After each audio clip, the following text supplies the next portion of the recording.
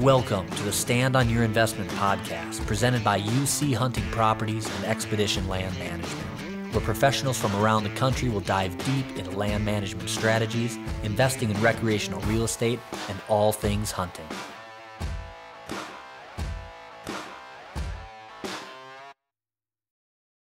All right, we're back. Another episode of Stand on Your Investment. Super excited today. As always, Chris Van Gerpen, Travis Homily joining me. And today, our special guest, and I'm going to flip. Normally, I call Northeast Iowa God's country for obvious reasons, but they may even trump us. We are joined by Nate and Ryan Ammons in Albia, Iowa. These guys are Hawkeye Farm Management and Real Estate down here. And I say Albia, Iowa, because I think it's probably the most famed town in Iowa if you're talking about big deer. Monroe County, Albia, Iowa, we're very fortunate to have some of the best stuff around. And the whole area across, these two southern two-tier counties is good. But, the world record being shot here several years ago, back 2007 or so, 2000, whatever year it was, it definitely had changed our landscape of what people saw, but it's always been good down here, and we're fortunate to have a very good diverse landscape, really good row crop mixed in with some of the best timber and everything in between. So we're definitely down in a good area. I don't think anyone that hunts deer hasn't heard of Albia, Iowa. That deer put you guys on the map for sure. And even before it got shot, that was pretty cool. That I don't even remember who had the video out, if it was HS. Yeah, Primetime Bucks maybe. And they had basically done a documentary on this deer's life in the background. And then when it came to the forefront and he ended up getting shot, pretty neat that the Lovestone buck was that well documented. But anyway, enough about that. Guys, take a second. Give us a sneak peek into who you guys are, how you got where you're at, that sort of thing. Just a quick background on you guys personally. Well, I'm Ryan. I joined the business back in 2012, 2011. Nate, actually, he's the younger brother. Doesn't look it, but the jab's already started. I like it. He jumped into the business ahead of me. I had some military stuff and a few different college trips around, and then made my way back into the office and just kind of jumped in and started with it. Nate's always been interested, and I'll let him tell about himself, but that's kind of just coming back to the office. Never thought that was going to actually happen. Never thought that would actually be the path. But I've said it, you'd be crazy if I thought I was going to be working with my dad and my brother in the office as much as I loved them growing up.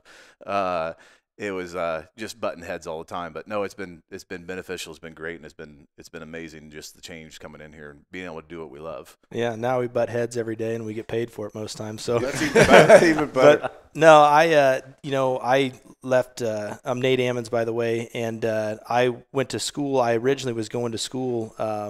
You don't obviously have to have a real estate license or a degree to get a real estate license, but I, wanted to get a degree and went to school, and I found out pretty quick that I had, I like to have a lot of fun, and the classes I went to, I did very well, and the ones I didn't go to, I didn't do very well. So anyway, I came back home and I was working and going to a community college, and Dad was like, why are you still messing around with this? And at this time, it was actually work. I would go to work instead of class. And so Dad's like, you got to just get your license. And I said, well, I'm going to get my degree and then come in there. But finally, I said, you know what? It's time for me to do it. I was working in here already and involved, and he was kind of in a transition plan getting out. And I had wanted to get involved in it.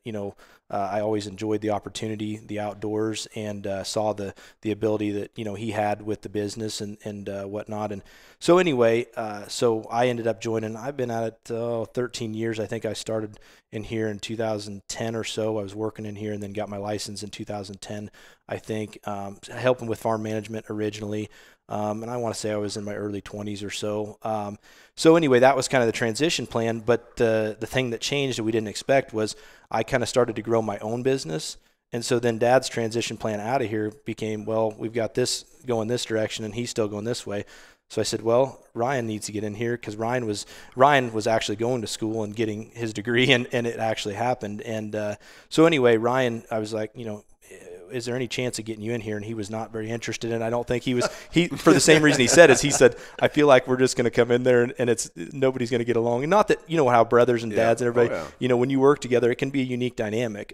We've been very, very blessed and fortunate that it's worked out great. And I think some of our differences become our strengths because we're able to each play off each other. And also we're not afraid to say, hey, I don't like that. And sometimes butting heads and being able to walk away afterwards is important. So anyway. And he asked about that stuff, and I graduated school. I got done with school, got a business management degree, and then I started going to work. I was sitting there working in an office. I was doing safety inspection stuff or quality. I don't even remember. That lasted about 3 months because I hated it. I mean, data entry, all that stuff. I've always messed around with computers growing up, but that was not that was not for me. And I started coming into the office, helping them out with some marketing side of things, helping them out with some of the digital side of stuff. The little bit of technology expert that I have on that. And then it just made sense, like Nate said, finally to just go ahead and actually get my license and come in the office and start working. And that's where we thought that was, again, the transition point for Dad.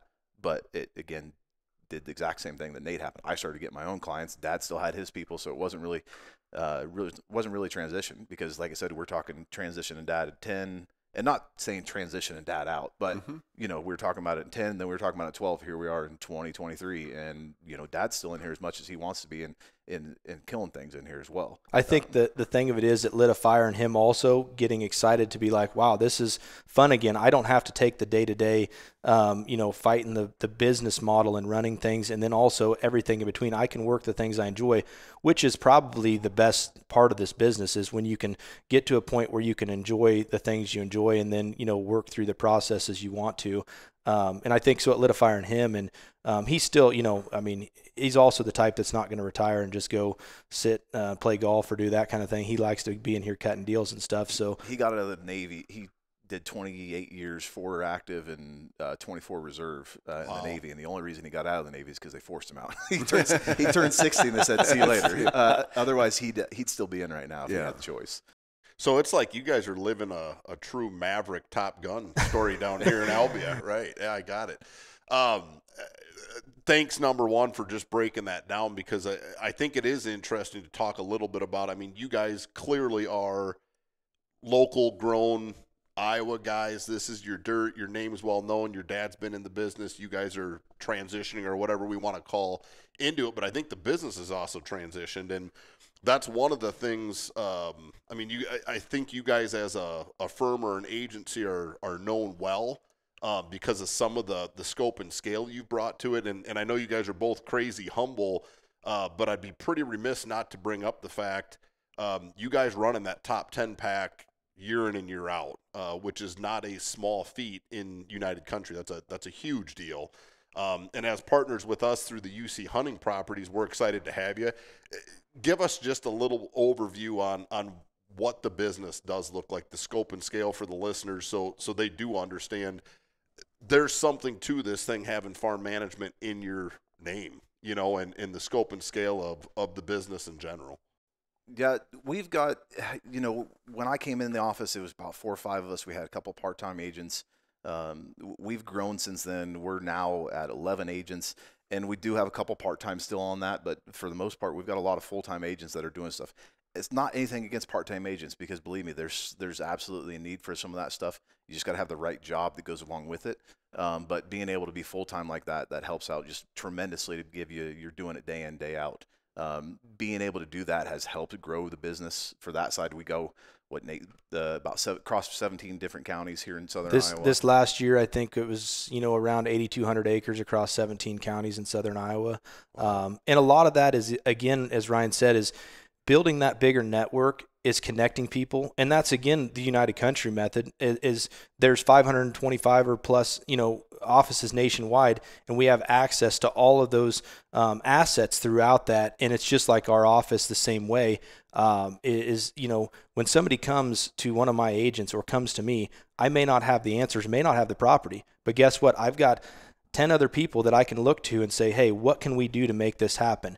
And that goes along with the farm management side of things as well, because what you look at there is somebody comes to me for one thing, hey, I want to understand how to do this and make my property more profitable, and I need somebody to help me in that situation.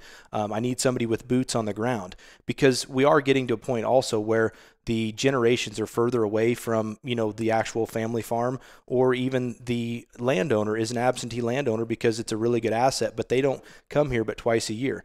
So who's going to take care of it and make sure it's taken care of well? You're going to hire a firm that maybe shows up and looks around on it, or you're going to have somebody that can look at it from the full scope and also look at the full potential of it, and the biggest thing for us is with our specialty in having really good black dirt just north of us, and some in our home county, don't get me wrong, but you don't have to go very far north and you're in some of the best dirt in the country.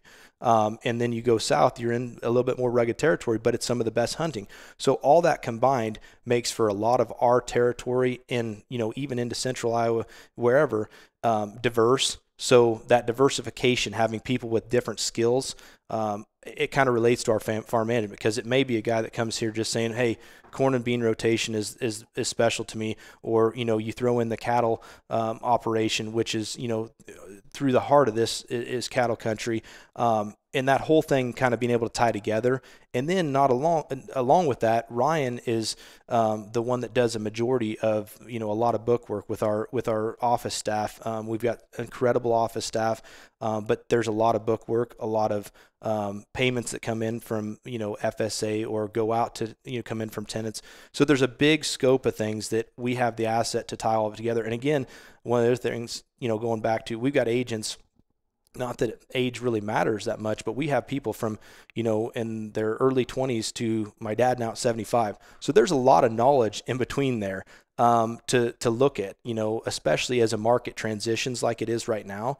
We can look back and say what worked and what didn't work, what has stood the test of time. So anyway, I didn't mean to get long-winded on that, but no, I'm actually glad you did. Because I think it's things we look over being in the business that I think maybe the general public and maybe even some other agents or whatever that are listening maybe don't really understand that model. And it's something I picked up on immediately meeting you guys. One of the first things I noticed was the name. It is Hawkeye Farm Management and Real Estate. And that farm management piece plays right into what we're living and seeing, I would say, across the Midwest. And anywhere they're growing corn and cattle, this generational farm thing is happening. Mm-hmm. Now, we like to put a hunting spin on it for purely selfish reasons because we're all tore up with it. But the reality is when you're buying a farm, I don't care if it's up by us or over in Wisconsin with Travis and his team, the reality is that's a large asset, and there's more to it than just hunting. Yeah, that might be the fringe benefit we all enjoy, but the reality is to own a 200-acre farm that's diverse. Yeah. And whether it's row crop, CRP, forestry programs, a cattle operation maybe, there's more to that than what meets the eye. And I know you guys can zip right through it, and the farm management thing's kind of a soup to nuts thing, but Nate, you shared a document with me, and maybe you even put it together, Ryan, I'm not sure, but when I started looking at that and realizing you guys are literally stepping in almost like at a power of attorney level, and you're signing the FSA paperwork, you're negotiating rent deals. So I don't want to just gleam over that because I think that's a huge deal on if a landowner's absentee, or maybe it's a trust situation. The farm's got put into a family trust and there's 3 kids involved or 20 kids involved or who knows. Yeah. And you guys become that conduit to managing that farm and helping them, keep a generational farm together, and at the end of the day, making these people some money. So on that note, I was kind of setting the stage because the next question I was going to ask you, and this, playing it to both of you, give the listeners just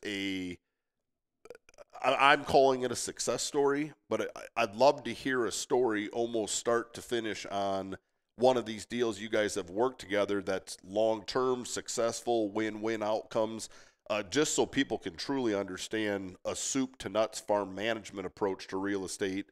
And I bring this up because we're in the land management business, and I think people blur those lines. Yeah. And although some of that comes together, To me, the farm management is the top of the heap. Who is making the calls on what land management techniques need to be worked into it? So sorry for the long intro leading up to this, but I would like to hear or have you guys explain one of the success stories you've had. And I know they're happening as we're talking, literally, but walk us through one of them. I'd say probably one of the ones for me on my side of things for the long-term management side of the stuff was we've been working with a family for quite some time in Mahaska County. This was before I even started in the office. Dad started the thing back when he came and started the office in 1989 is when he kind of jumped in and started working with this family. And at that point, it was there used to be 3 owners. That's what it started with. And then it went to, one side then it went to a couple uncles. Then it went to, finally, when I'm involved in it, there's 7 kids on one side. There's a 50% owner on the other side. And that's the quickest and easiest way to go about it. Ryan, to frame this up maybe even a little further, because it's already getting complex, right? That's a lot of people and opinions and emotions, obviously. Scope and scale of this farm. I mean, are we talking about 200 acres of dirt, or are we talking about 2,000? We're talking. It's about 400 acres of highly tillable, high quality river bottom. There's some river bottom in it. It's. I mean, in Iowa, I think the lowest farm, the lowest CSR on that farm was 65, and there was some stuff that was 80 CSR, good solid 80 CSR dirt on that thing. The kind of ground probably averaged 10,000 across the board at the time it did. And it's, actually probably better than that because we sold some higher than that. But anyway. And that's what it's just going through that process of working with that many people. We're working with the FSA on that side of thing, making sure everything's getting certified, renegotiating with the tenant. And I guess the reason I brought that up is just it started here with just a couple people. That's what some people don't think and some people don't realize. It starts with just a couple people handling this thing. Well, then the farm goes into a trust, and then there's 15 different, like I said, it goes for 5 owners, and then, they pass away, then it goes to their kids. Well, then you've gone from 5 people to 25 people, or 5 people to 15. Then you get that many people trying to make a decision. That's what we're involved in, to try and give them the best expertise, the best ideas, and working with that stuff. So there's one point of contact. There's not all of those different ones trying to make decisions on stuff. And that led to down the road, like I said, it's not the goal of every single one of them. We want to work with these families and do as they see fit with the farm. But one person asked about it, and we presented the plan and said, hey, this is what stuff's looking like. And just, into last year, we ended up selling that thing at auction. And like Nate said, I think it ended up averaging just over 10,000 an acre on all those acres. And this goes back literally into the 80s. Like you said, your dad's been working with this family, and it's transitioned to you guys. And obviously on the other end, on the seller's end, it's transitioned multiple generations. Well, the cool part actually for the sellers was the cool and a little bit, it's a little sad. Their family got this when Iowa became a state. Wow. The abstract was transferred from the state of Iowa to them. Unbelievable. That's cool. But the positive thing about those kind of things is, like Ryan said, is connecting all those people and then having one conduit to figure out what's right and wrong. And the thing of it is, like Ryan said, is not everybody had the right answer because everybody had different opinions for what's best for the family. But the family makes the decisions, and we help them through the processes. And that's the important part, is that we're, there. The farm management business, I can tell you, is it's not necessarily lucrative year in, year out. It's the relationships that are important and the trust that we build, because there's attorneys involved and being a conduit to all those. That's the important part. And then sometimes they do sell, like that one. And that one was a very good success story. And that one was even unique because, part of the farm laid out, it was a very diverse farm, as we can get into, especially a river bottom farm. And we had to look at it from an aspect of what, the families, maybe saying what's the easiest and, what's the best opportunity. And that would be auctioning. But there was also some pieces that had some difficult sales. So we took not only our auction background, but we also had to do some negotiating direct with some neighbors, which can sometimes be unique, especially when a parcel has poor access, it's landlocked or something. And we knew you take that to auction, they'll sit back there and buy it for nothing because of the access. But if we can go with them directly and have a honest, fair conversation with them, and it turned out to be a great opportunity for everybody involved. And that was definitely a good deal. And it all led back to our farm management. Started, years ago with Dad's management business with his partner Lyle Seifring out of Oskaloosa, and Lyle's still a good friend of ours and very active and still in the land business. But he's like Dad; he's working his way out but still very active. And then for me, one of the things I think of is Ryan and I just recently worked on a deal. Again, it's about connecting people. I had a client from out of the area coming to this area, and he owns farms in probably 6 or 7 states, and he wanted kind of that ultimate farm and won, and that can be hard, and had the ability to get into a sizable deal, but came here looking for maybe a smaller deal to dip his toes in Iowa, ended up in a very large, really expansive farm that's diverse with some of the best hunting in the country. It's got row crop, it's got pasture, it's got hay, it's got buildings, and it's got a home. So that's a really unique parcel. And he's coming here from out of the area with also owning ground in 7 different states. So it's not necessarily a straight up management deal, but it's a deal that we get involved in after the fact to continue to say, how do we help you make this work long term? And that's one of the biggest things. People say, well, that's great, I'd love to own that farm, but what do I do with it? The extra things. How do I take care of a house in the wintertime? There's a lot of who's stuff. going to take care of the other portions of the land that I'm not hunting or taking care of? Well, if you look at it, people take their investments and give it to a financial advisor. They advise them when to sell, when to do, it's no different than what you guys are doing. You're just making it more enjoyable for them to own it. And with a lot of these families, they're probably holding on to it a lot longer than they initially would because they can't see eye to eye and who's going to do the work. This takes them out of the equation, takes kind of the bickering or whatever that you have in a family trust deal or something like that.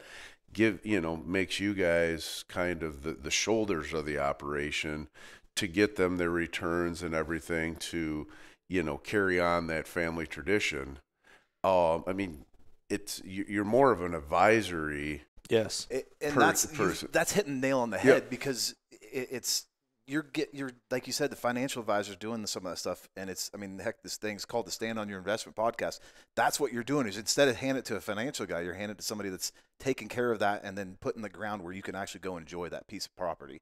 And not only that part where you said about advising, that's one of the biggest things that I enjoy about it is on a yearly basis, that new CRP rate comes out. There's plenty of other things that come out on a yearly basis, whether it's renegotiating the rent or looking at that CRP rate that all of a sudden we got to go have that difficult conversation with a tenant because, hey, CRP jumped up and we need to be working for our management client and getting that property in because, hey, all of a sudden it's $100 an acre higher than what the cash rent is. Oh, yeah. Oh, that's a huge deal.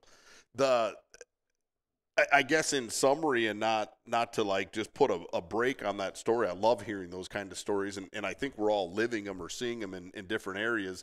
The cool thing to me is you guys have become the subject matter expert for all things land. It's not just buying and selling real estate. You are advising, you're the subject matter expert, and these families are putting a lot of faith in you guys to help them make good decisions. And I just think it's the coolest model going, personally. So you guys even have it in your name. Obviously, that is where you are vested.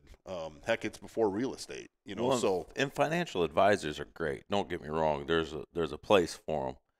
But financial advisors are looking, majority are books.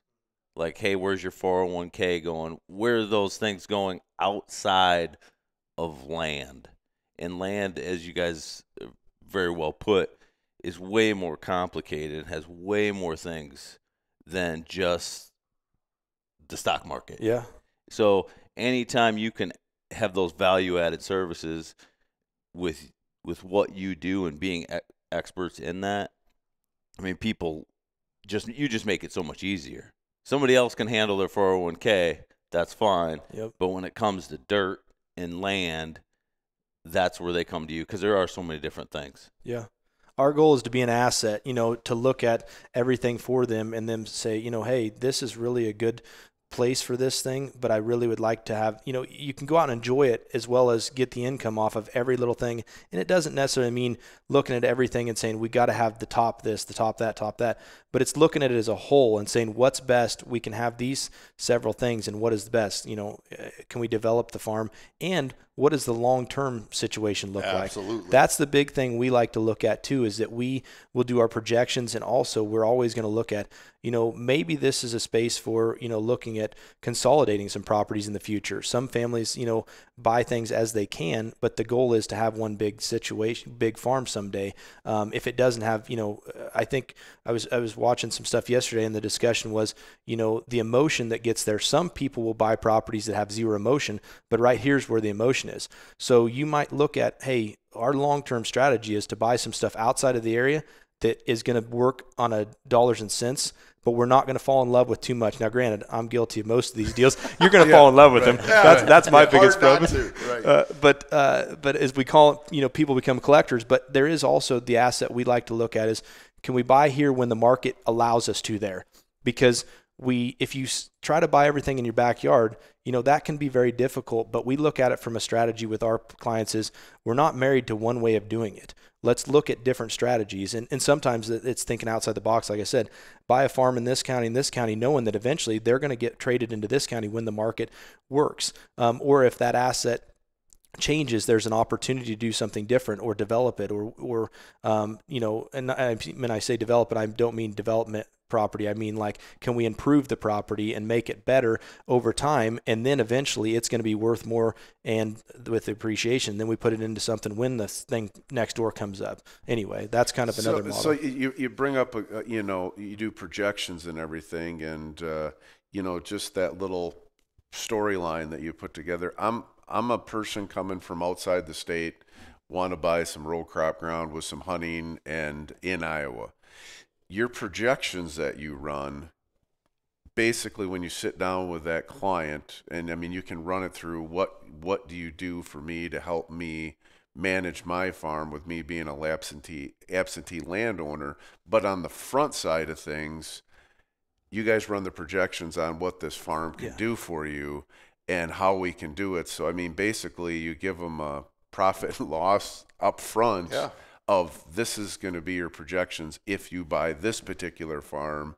And if that meets their criteria with whatever percentage they're trying to gain off of it, or recoup some of the costs, and then have a nice hunting farm all in the same thing.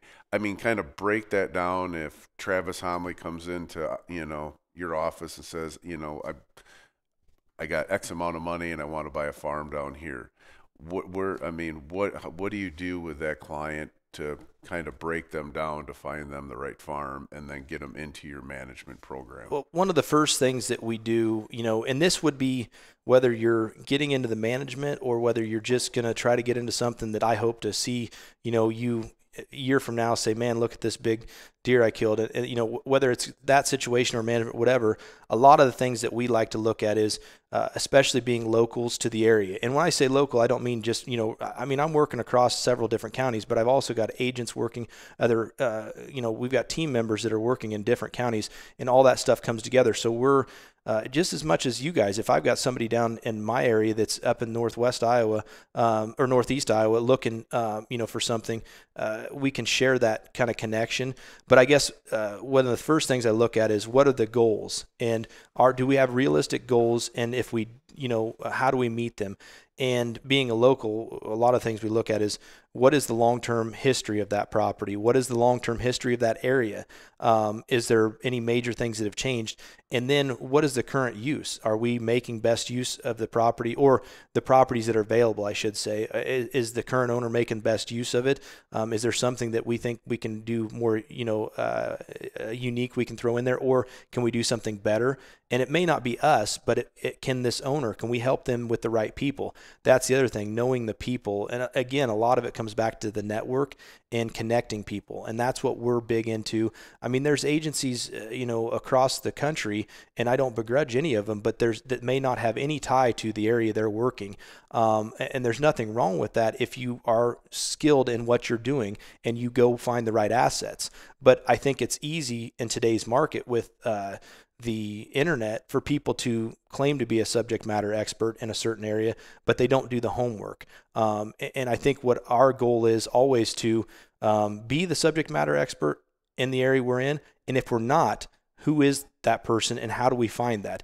And so I'm going the long way around to answer your question, but my theory would be is that the first thing we start with is getting to know their goals and then getting to know what opportunities do we have where. And then once we get to that point, then it's like, okay, where does that thing go from here? And I would tell you, people, I don't use it as a sales tip at all, but I tell people all the time, I don't care what you buy as long as you buy what's important to you and you like it. Now, I will try to guide you and give you the best information I can, but at the end, your gut tells you what you want to buy, and you may fall in love with something and then call me later and say, I don't like it. And, or I tell you, I think this is important, but it's not important to you. But my goal is to look at it from, the dollars and cents of it, the future opportunity, and, how do we connect all of that and then keep an asset? Because not every farm is the same, and that's so, you can have 10 farms. No farm's the same. It's just every one of them has a unique characteristic about it. There can be a lot that look the same and seem the same, but especially in our area, you might have all the pieces of the puzzle in one farm and then 3 of the pieces. How do we get to that, all the pieces? So I guess bringing it all together, connecting the dots is a big thing. And it sounds simple saying it that way, and but that's kind of what we look for. And it's the other part of that is being honest with them. I don't do any good blowing any smoke. It's the same thing I talk about with any of my clients, but I don't do any good blowing any smoke because all I do is set myself up for failure or an uncomfortable conversation that I got to have later on. I don't want to do that. I'd rather have it right there, get it out of the way. And what I mean by that is there's a lot of guys, well, I heard this farm's got 400-acre cash rent. And I'm like, yeah, that guy's going to be there for a year. On hunting property, he's like, yeah, that guy's going to be there for a year, and then next year you're going to have the farm tore up. I mean, just absolutely tore to heck, and then you're going to be looking for a new tenant. Realistic too. Exactly. You got to be realistic about that stuff. If I got somebody coming in, I want a 5% return farm that pays for itself. I'm like, I do too. Yeah, right. Grab a time machine. Let me know if you get a list of those. Yeah, let's sign it up right now. Well, and that's an interesting point, right? Because if you look at a trend line, the national average is about 6% return across the board after inflation. Land's going to do somewhere in that 6% range. I think we've obviously been living a massive spike the last couple of years, but reality is going to set in. So buying a farm that doesn't have revenue or you're not maximizing the revenue, people could get sideways in a hurry. Yeah. And that's, you want to maximize the revenue, but to a point. There could be somebody that goes in, hey, there's, $40,000 worth of timber in there. That's awesome. But if you take that $40,000 of timber right now out of that farm, the $3,000, just an example, $3,000 an acre farm you just bought is now worth $2,500 an acre. Yep. So you cost yourself that much because you're trying to maximize revenue. It's being selective on some of that stuff. Yes. And the like you said, the 6% return, it's not just going to be an annual return. That's what we have to try and focus, and we try to, like I said, is yes, you're going to get your return every year, but then you need to look at the long-term return of owning this farm, owning this piece of dirt, and seeing what Iowa Land's done over the last couple of years. And the other thing that's big into that too is that, what's it worth to you to have a place to go enjoy and build memories with your family? That's a huge part of it too. And it's for sellers as well. The same thing, Travis's question was more geared from a buyer's perspective, but from a seller's perspective, I'm going to find out as much as I can to be able to, and also have the same perspective as a lot of people in the area to be able to share that with buyers. And if there are negative things or whatever, we have to have that conversation, but we can have it intelligently and say, how do we outweigh those? There's an issue with this, or this neighborhood, it seems like, the deer, we've got heat with the EHD, that kind of thing. Well, yeah, but that's, a pocketed area. And also, that area over the last 15, 20 years has been good, and it's on the way back. Knowing those things, whether it's our own personal information that we know or through our other agents, teammates, or just being involved in the communities and knowing what's going on is a huge thing. Nate, I can't believe you. I mean, you brought that up. Are you saying if somebody buys a Monroe County Albia farm that there isn't just 200-inch deer everywhere? I mean, really? No. Behind every tree. Yeah, behind every tree. And we have to, it's surprising. We do. So what we like to talk about in that whole situation is to say, we're not maybe going to find everything all at once, but we're going to recognize, we're going to put the odds in our favor, in your favor. That is our best bet, is we're going to try to put the odds in your favor the best. Because if it was all easy and perfect, then we wouldn't have a job. But that, because people could just say, oh, that's the best farm, I'm going to go buy it, But because you need to have knowledge of the whole thing and then look at the perspective, behind it and after it. What's it like now? What's it going to be? And what happened before? That's a huge deal in the land business. And people may not think about that. Maybe they do. Maybe I'm making something more complicated that's very simple. But I don't know that people always think of having that history and or the perspective in the future, looking into the future. Not that I have any crystal ball. We're going to shift gears because I think everyone sitting at this table could get very long-winded, and this could turn into a 3-hour podcast, which, don't get me wrong, I'd love to do it if there was – never mind. We won't go into the case of beer on the table. It's no drink January. Yeah, it is no drink January. And he's doing good. 10 days in, I haven't had the cold sweats yet. One thing I wanted to ask, and I'm going to put you both kind of on the spot for this. If you had one tip you could give, and I don't care if you're playing on the buyer side or the seller side, on to help that person load the gun. And what I mean by that, and Trav and I were just having a conversation, if everybody, whether you're a deer hunter or not, had a catalog of trail camera pictures from your farm for the last 10 years, when you go to market that farm, boy, what a story that tells, right? So that I'm stealing one that you're not going to be able to use, but I think the use of understanding value beyond what they see it, they might call it a cattle farm, we'd call it a hunting farm. So a tip like that, if there was one, and again, I don't care, pick buyer seller side, if there was one thing from you, Nate, and one thing from you, Ryan, that you would say, do this, it will help you in the long run, what is it? So I don't care who goes first. Hire those guys. Yeah, I mean, that's the obvious. That's the obvious. Call 641. One thing for me, I guess from a buyer's perspective, is be open-minded. Everybody in Monroe County, there's 2 highly sought-after areas to be in, and everybody's like, oh, I got to be there, I got to be there, I got to be there.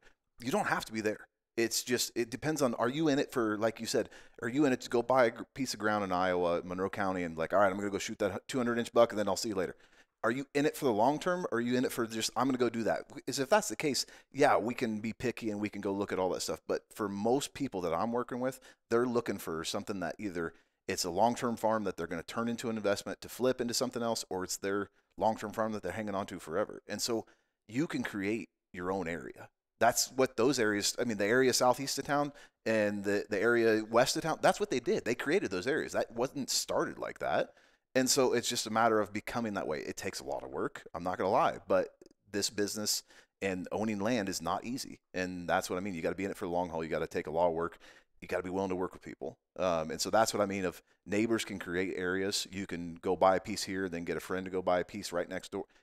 Being able to do that stuff, just don't be picky. Be a little bit less selective on that because you can also get stuff bought a little bit cheaper when you're not looking in those areas. Right. And I think that's something that's, truly just being open-minded in how you're going to go into it, because you're right, you can dive into a ton of work, but there isn't a farm down here that they're not starting in the good category. Correct. Doesn't exist, right? But to get it to the great category, you might have to get your hands dirty. And it's more rewarding, too. You can enjoy the process. That's the thing that I think is part of that, is enjoy the process while you're doing it. Because, it is, some people do enjoy the opportunity to show up and I'm going to go do what I want to do and this and that. But, there's a lot to land. And the people that truly love land recognize that there's a lot to the process that is so important and so much fun. It's absolutely awesome. Great answer, by the way. Yep. So, you're setting your brother up for failure, because I loved your No, answer, that's good. All right, Nate, your turn. It's not a very good one, but it's I think what I would say to a buyer or seller, be honest with yourself and have realistic goals. It's kind of like Ryan's, but be honest with yourself. If you come here, looking for just mega deer, you're probably going to be you're going to set yourself up for failure, because it's not as easy. And anybody that's been in these areas or in anywhere hunted knows that. But if you say, you know what, I want that opportunity to have some really good hunts and some good income and some amazing memories, we can settle in between. The other thing of it is, these properties are what you make of them. You can take something just like Ryan said and make it a whole lot different.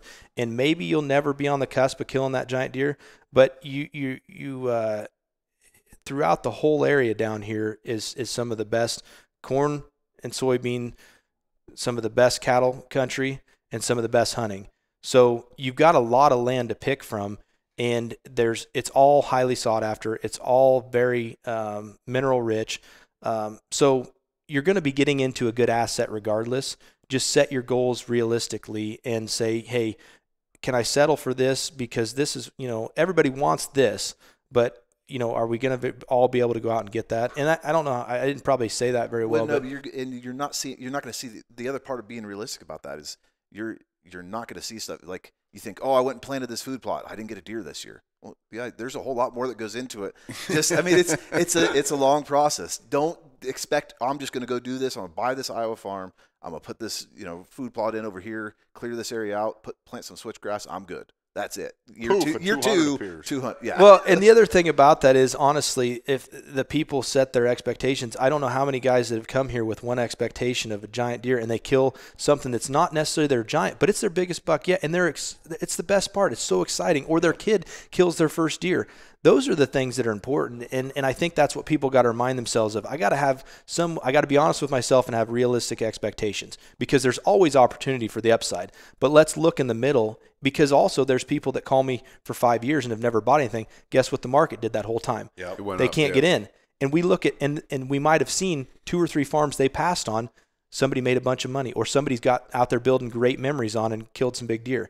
So I think that's the biggest thing, because people can get so picky, and it's not like, but I also think you need to be picky for yourself. I don't disagree that you need to be picky and be careful, but at the same time, if you've got good information, trust your gut and don't wait for a unicorn. I just think that people can sometimes get either greedy, and maybe not greed. It's just they overthink it, and it's a lot simpler. And let's be honest, 200-inch deer are unicorns. Yeah. Right. I mean, absolutely. The area can produce them. We know that Iowa can produce them, but the reality is they're 1 in 10 million. Right. So, perfect answer from both of you. I think you both have a strong chance in politics if this real estate thing doesn't work out, but. Stick with real estate. Yeah. It's a better lifestyle. I was going to say, we're probably a little too honest for politics. Yeah, maybe. I just thought the way you guys answered that, I was like, wow, did I just watch? Never mind. All right, we're going to wrap this thing up, but before we wrap it up, I do want a quick season recap. I know you guys are both big hunters. Give us the breakdown on how season went, soup to nuts, for you guys. I'm going to have to let Nate take that. I had too many military things this year, and so that's the genuine part about our office is the three, Dad and I and Nate owning this thing. The three of us we pick up the slack where some of us out. I had to spend a couple weeks in Kosovo on some stuff and had to do a couple other things. So my deer hunting schedule that didn't get it, I was out of the office too much, so I told the guys I'd cover so they could get out there and do something. Well, we appreciate your service, because anything military service related is probably more important than deer hunting, but floor's yours, Nate. Well, and I don't have anything exciting to share either. As I told you guys, I think we talked back in November on and off, and most of what we ended up this year is across the area, I'm not making an excuse, but it seemed like we were down a little bit. I don't know whether, on one particular farm in particular, it seemed like a lot of our deer we had high hopes for this year were not necessarily where we wanted them to be, or made many, gains. And so it was kind of unique from that standpoint. Had some deer disappear. And so we ended up, going on doe patrol mostly. We said, hey, it's time to use this time as a good opportunity. I spent a lot of time chasing does and had some buddies out shooting does and spending that time, and also making a plan for next year, because I kind of chalked this up. If something good happens and I got a deer to chase, I'll chase it. We had one, but it was kind of a unique season this year, and the weather really wasn't grand. And again, it sounds like excuses for me not having anything hanging, but I'm okay with that. I've said that for years, that I have no problem, enjoying the season. And honestly, my season is probably best spent, looking back at how did we get to where we're at, and what I screwed this up, I didn't make this. Because again, as a part of the real estate thing, it's a process for me. I will, I told somebody I was walking a farm with the other day is that if somebody wanted to hunt this stuff and I go shed hunt their stuff, I'll probably trade them, because I have as much fun, beating around in the timber, shed hunting, or pretending to be a farmer and food plot hunting. Not a shed. That is Dad's find, though. I will say that. I know what this is. Yeah, I know. I wish I could claim that one from years ago. That was one Dad found. But I have about as much fun doing that. And then the whole process is more fun for me, probably. And also I was working on a property on one of our farms, developing some stuff, and putting up a building basically for us to have a place to play and have, family and friends come enjoy it. So But anyway, that kind of stuff is about as important to me. The habitat work, learning every time. I'm still, even though I'm involved in it every day, I'm still trying to learn, just like with guys like you, and some of our other agents that we work with, trying to learn more about how can we improve things. So anyway, that's my story probably from this season is I'm looking back to say, what do I need to do to be better next season, and excited. And also we've got more deer shedding right now than we ever do. So I'm like, and the weather's been warm again. It's unique right now. It seems like that cold front, I think, really put some stress on those deer. It hammered them. I mean, it was cold. And that's what I planned on getting out. Finally had time this late muzzleloader this after the new year, but after hearing Nate say, I was afraid I was going to end up shooting a shed buck or something. That's what I mean. I don't want to do that, and I don't want to take that. I mean, I know we need to kill some does on there, and that's something we've had to do and get taken care of. But as soon as I heard about how many bucks were shedding, I was like, that's exactly what I'll end up doing. So I figured to stay away. Seeing fields full of shed bucks, and it was just kind of and I think everybody across the area down here is seeing that. What's you guys is like up there? Are you seeing similarities? Or I'll let GURPS take this one, but I mean the reality is I think we would all agree with your synopsis. Like, this did seem to be an off year, or 2022. We didn't see a lot of our headliners make big jumps either. So caveat to that, I'm gonna kick it to GURPSy quick, but the interesting thing to me, and I'm just gonna go out on a limb and make a prediction. I think that phenomenon, now grouped with a lot of deer seemingly dropping their horns earlier than normal, I think a lot of deer this year just got a free year of growth and genetic potential. Because I think on a normal year in Iowa, when you're seeing those 20 to 40 inch jumps, there's a lot of 4-year-olds that take a header. Now those 4-year-olds are going to be 5-year-olds next year, and they'll have big jumps. They may pop 60 inches. We don't know, right? I mean, nature's a funny thing, but GURPS, you're even more widespread on the land management side. I mean, you're looking at farms all over Hades all the time. I think these guys aren't alone. I mean, our area in Northeast Iowa was very similar. We just didn't have anything go boom. Yeah. Like, we'd sit out on the field, and same thing, had some shed bucks this late season. Like, oh boy, we never touched a horn without, or, you go shoot when you're like, okay, grab by the ears. don't touch a horn. Had one popped off, went to load it in the truck, and boom, one comes off. You look over a field and be like, man, we got a lot of nice deer. And then you're like, oh, yeah, they're nice, but we're not shooting them. Yeah. Right. And age-wise, they're old enough, but just nothing with that boom. Even we got down into Kansas. Kansas didn't have anything take great leaps. They didn't have much water, though, this year. Or did you that guys particular farm did. They were further. They're right on. They're right on water, though. Yeah, when we weren't in that drought area, we Yeah. were far enough in that northeast corner that we didn't get that drought, so we didn't have as much of that. We got it down all the way into Oklahoma. Had some really good jumps despite the dry weather. I just don't think that dry came late. I mean, it came late enough that they were still able to get some stuff. Now, I'm worried about Oklahoma for next year, because it was so dry. I mean, it looks like the Dead Sea in some areas, So I don't know what that's. I think like the Iowa, Kansas, Midwest area, I think is going to be good. I'm worried about Oklahoma, and as you get into those drought areas, what's going to happen for next year moving into, because now they had way more stress. So it'll be interesting. I mean, we had a good year late season in the Midwest. We shot our gold deer, but those gold deer were not, we were not talking that super top Booner 200. Like, we weren't in that range, with some really solid, awesome deer. Just, very similar to you guys. Yeah. Very, very similar. And into Wisconsin, it was the same thing. Like, it just didn't seem like guys were getting those big jumps. I'd like to think we were running a pretty tight clique of some killers, right? I mean, dudes that year in and year out are cranking not only their target deer, but it happens to be a big one, right? Yeah. Or big ones even. Mm-hmm. And I look back and I'm going, like, out of the 18 guys that I'm kind of fly by with the seat of my pants, we're constantly texting everyone, staying updated. What are you seeing?